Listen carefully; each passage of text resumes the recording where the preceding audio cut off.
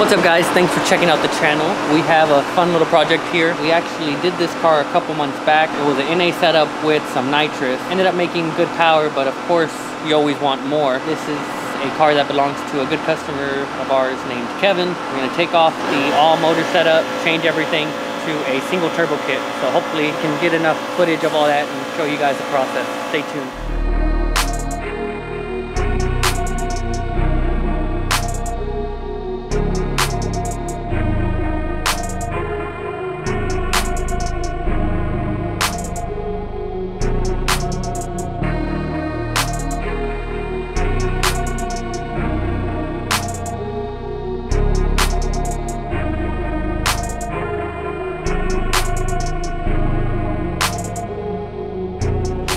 Just so we can get our hands in there really, we take everything off from the bottom on the header jobs. You want to take it out because it lets extra light in so you can see from the bottom and the top. But yeah. What's going to happen to the intake? We're taking the intake off just so that we got to pick up the engine because we got to move the motor mounts off and everything, like remove them so that we can actually get the headers out. And since this is a Boss 302 intake, it's a lot taller than the factory intake. Whenever we raise it, since the transmission is still hooked up, is basically creating a pivot point. Yeah. So the engine is gonna, as we pick it up, it's gonna move back. We don't want to accidentally crack it up against the. Yeah. But a factory intake won't hit because it's like flush. You know, it's real low compared to this one. Make sure we don't mess it up.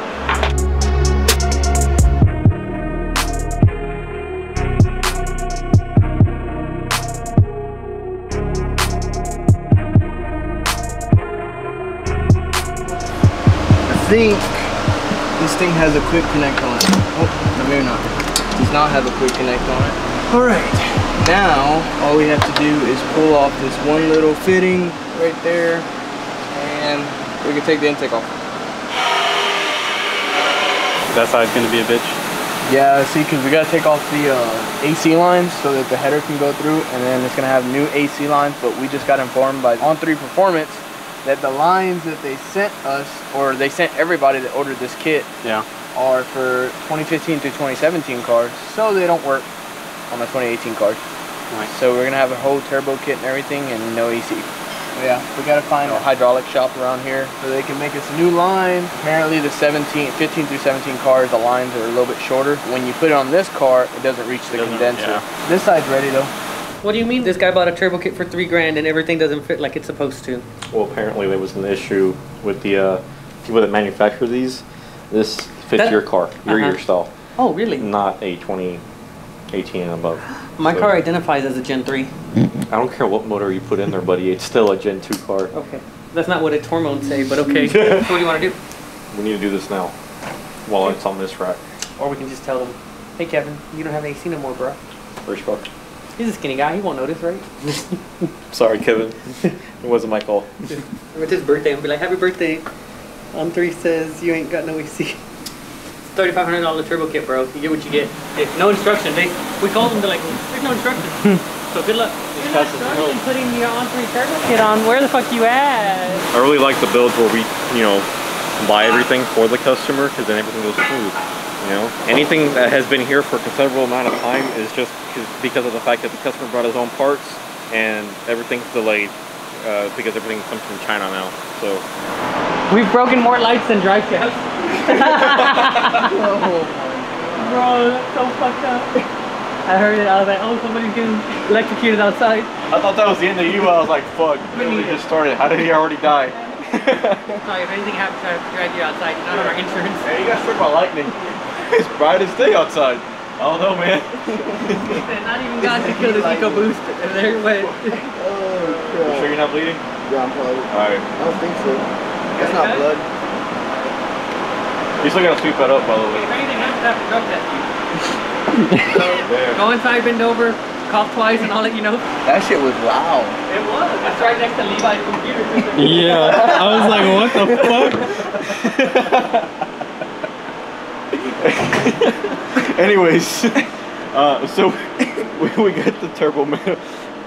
Alright, so we got the turbo manifolds.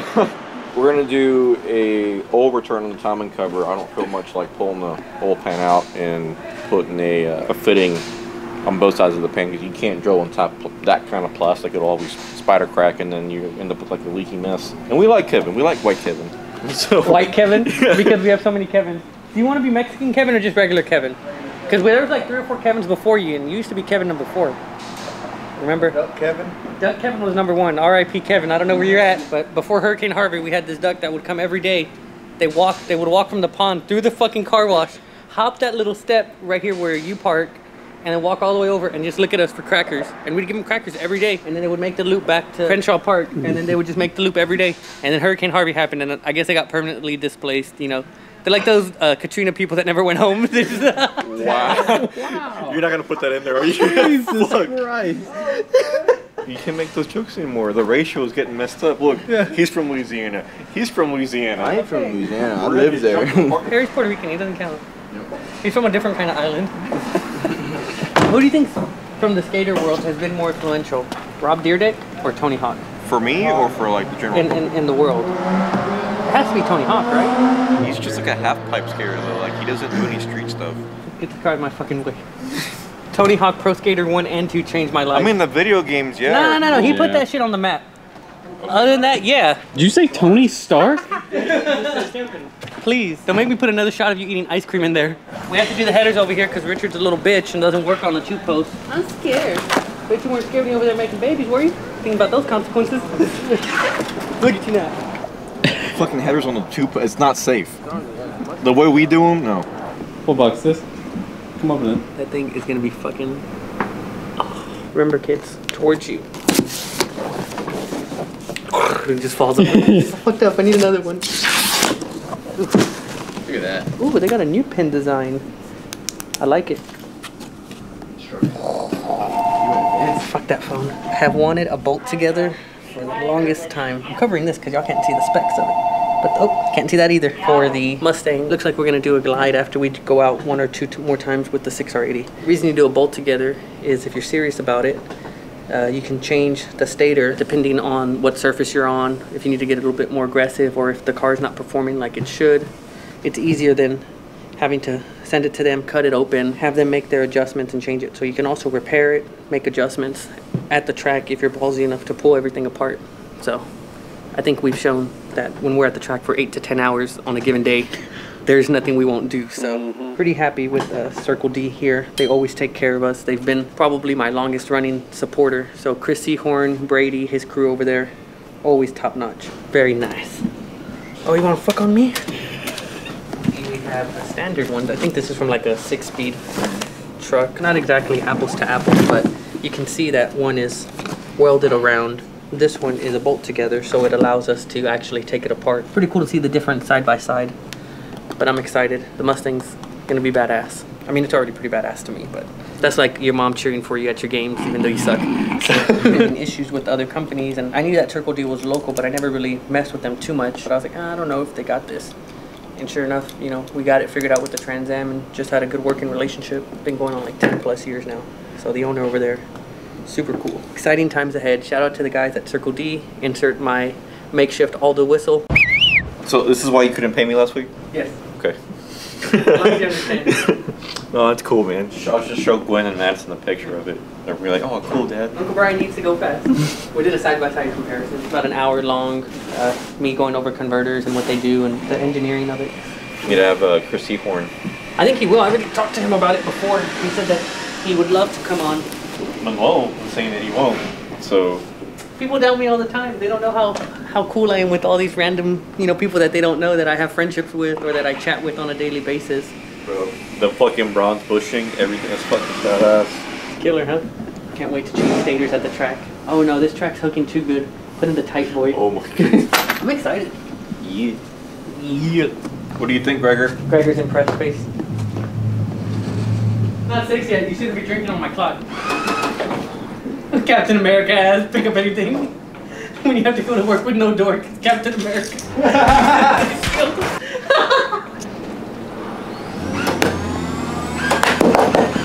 Alright, everybody's dead. Did I hit the beer? I just want to hit the beer. You did hit the beer. Look what you fucking did to it. You put a fucking dent in the beer. Shotgun it, pussy. I'll shotgun a beer with you right now. I'm about to head to the family function. So I need to be as buzzed as possible. Then be like, hey Brian, ain't that your second plate? And be like, ain't that your third husband? That had pizza in it. Pizza's still good. This baby. So this car belongs to our good customer Trevion. He used to be a Camaro guy until he saw all the fast Mustangs coming out this bitch, and he's just like, you know what? I gotta have it. He bought one that had a Roush blower on it, and it already had some work done to it. It had a fuel system that was so-so. It had some suspension pieces, some shitty injectors. It still has those, but it made some power, but it wasn't quite up to his standard. So he's a hard worker. He likes nice stuff. He said, hey, how can we make some more power? Let's do a Paxton on it, and we'll just pulley the shit out of it and see what it makes. So we've had this car here a little bit. He's been ultra patient with us while we waited for the supercharger and the 4 Innovations kit. Now that it's here, looks like we're making right at about 811 to the wheels with an automatic in third. So in fourth, it should go up a little bit, but we'll see. Richard will show you around the car. So this is the first car that I let Harry, I cut him loose on this one, on the Paxton kid. I walked him through the fuel system install, showed him how I route everything. I mean, what do you think? Was it easy? Easy peasy? A lot easier than I expected, honestly. Yeah, it's crazy how you fucked with me for about a week and a half and Make 800 horsepower. like nothing.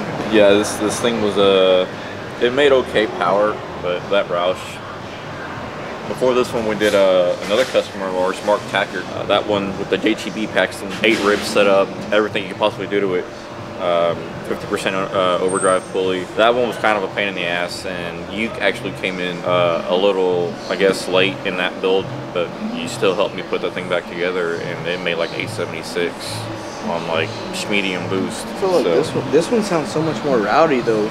Yeah, and that's another thing too, because of the way that the impaler is and the way the gears are cut on this one versus the JTB. This one's going to be a little bit louder, especially because it's, you know, we put a 3 pulley on it. It can probably go a little bit more, but for this, it's perfect. I mean, the guy's on street tires, and I actually generally like this guy, so I don't want to see him get hurt with it. 811 at the wheels in third gear is a lot, so it's gonna be Spin City everywhere he goes. See how we routed everything, the vacuum block. We've had some cars come in here and everything's kind of like raggedy, so we routed it the way I usually do. OEM-ish, no clutter everywhere. Did the FC3 triple pump pat, boost reference regulator. These FI2s are legit stable pressure readings, like especially whenever boost kicks on, it's not a jagged jumping or a swinging fuel. I like it. And you see we dynoed it with no front bumper. We do that stuff just because if a coupler comes off like earlier, you know, we didn't got to tear everything back down. Yeah, you have to send me that video. Yeah, I'll send it. Yeah, we shot a coupler off.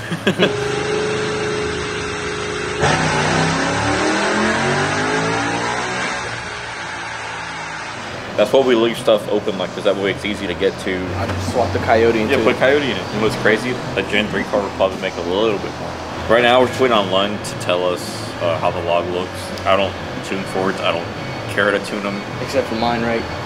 No. Yeah, no. He's gonna check mine out. No. I'll just stick to my basic pushrod Chevys. How do you like it here? It's fun. Very fun. Give it a couple weeks though. Yeah, give it a couple weeks. I hate it here. I hate it here. Like the rest of us. It's not that bad here. It's, I mean, it's any job you're gonna get like that blue car. That thing was a nightmare. Nothing hard about it. It's just having to do all the extra stuff, and the time frame got extended a little bit. You get easy shit, hard shit, shit that'll sit for a while. Right now, we're Kevin Willis's car, that on 3 kid. That shit you sent me yesterday, I haven't showed it to my wife yet. Me over here watching my married coworkers flirt with each other. Yeah, flirt with each other. It fits so well here too, because there's a Kevin. He came up to me this morning and was like, Levi, like, grabbed my titty. Like, bruh. Yeah, that dude got some problems. He wasn't like that, so he started listening to Bad Bunny every day. So he sent a revision? Yeah. Like, no, I don't like it. More! I've been doing this for 15 years, and there's one thing you learn early on. You never know what's going to come through that door. I've been doing this for 15 years. You never know what's going to come through that block. Like whenever you pull like your clothes out of the dryer in the winter, and you're just like... Alright, it's time to go back to sleep. Yeah. It's just witchcraft, man. I found what flew off. So when the charge pipe blew off earlier, it kicked like a little one of these. But we're trying to figure out where it came from, because I don't see anywhere that it could go. It like flew out from like back here. Like, it's just a clip. Look, I bet it went right here. See that hole? It's possible. One tuna Rooney coming up.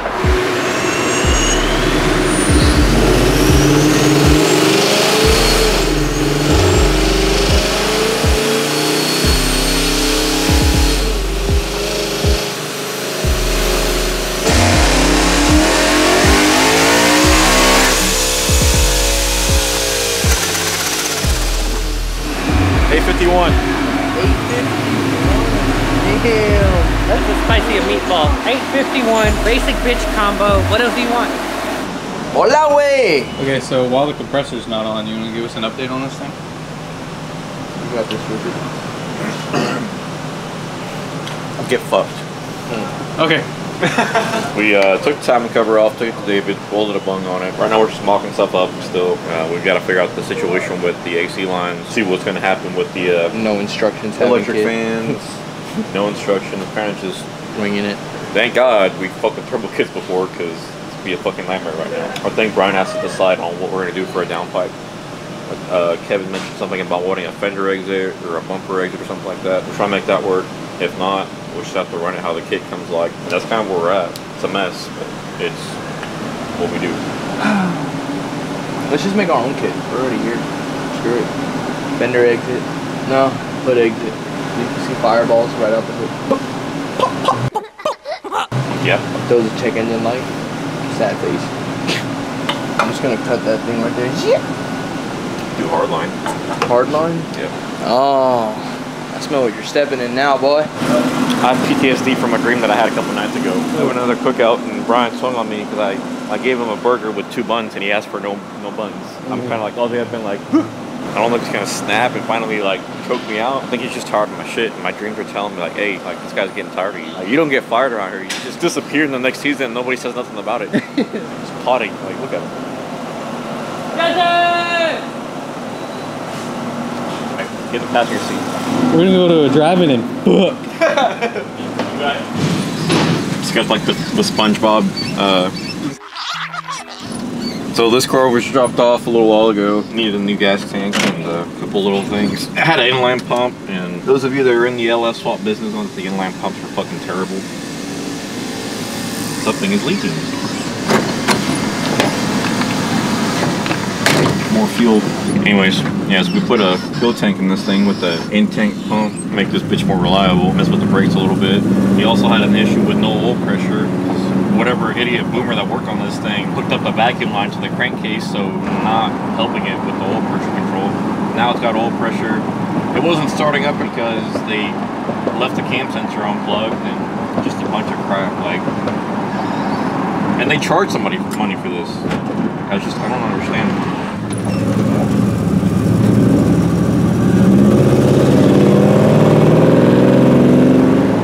It's just the day-to-day shit. People bring us shit to fix and just try to knock it out in a timely manner. Sometimes it doesn't work out that way, sometimes it does. It kind of just depends on what the nature of the fuck-up is. It's full interior car, it's got AC, it's got vintage air. Somebody did a install, if you call it that, for the controls right here. I would drive this like once in a blue moon, maybe.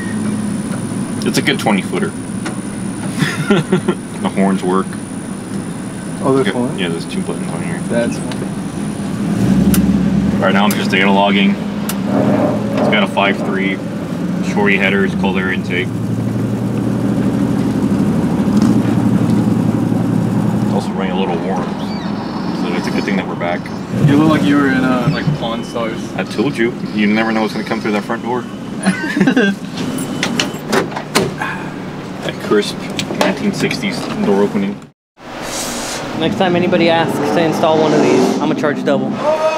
I want it, Daddy. I'm so excited about this. Almost tripled the horsepower. Damn. These next couple videos are gonna be fucking lit. You boys like Mexico? Yeah!